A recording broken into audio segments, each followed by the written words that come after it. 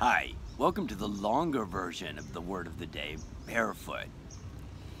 I put it up as short for those more advanced students that just want to quickly go through learning vocabulary, and they're advanced enough that they get it right away. But for some of us, we want to hear more and learn more about the meaning of a word and the way that it's used.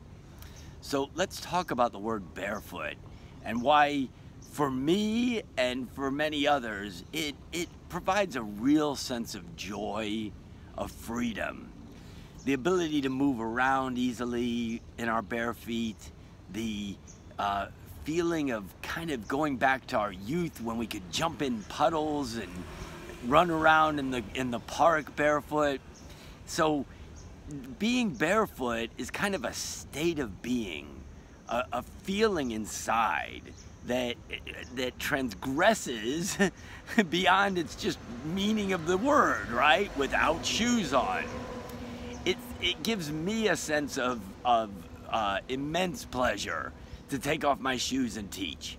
Why? I have the freedom to dance, to jump around, to know that I'm not going to step on one of my little students when they're running under my feet and hurt them, which would be terrible. So I really enjoyed always being barefoot, and I think that many people really do like it.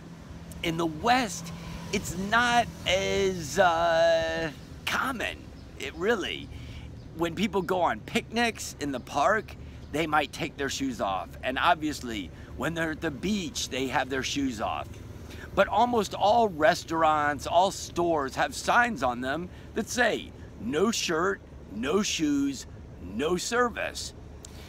It's not kind of an acceptable form of walking around to be barefoot. Sometimes we see on the West Coast kind of hippies that never wear shoes and things like that, and then in some of the stores in those towns, they might not have the sign up, or they might let the person come in and shop because there's just no way to get that person to put shoes on anyway, and they still need to buy things. So they might give them a little more freedom. But in most of the United States, it's much more uncommon for an adult to be barefoot, to be walking around barefoot. They might at home, but even at home, people are going to put on slippers to walk around in their house. There's a very big difference in culture between the East and the West about the state of being without shoes on. Here, you obviously take your shoes off when going into your own home and into other homes. There are also many businesses here that are built on top or underneath the home, right? On top is their house, and underneath is their home, or in the back is their home. And so because the whole space is considered their home, even when you go shopping in those stores, you kick your shoes off at the entryway and you shop barefoot. Now in the big stores here, you obviously don't do that. And I think that in most of the big cities, it's less common to find places where you're taking off your shoes going into a business. But you're definitely doing it when you're going home.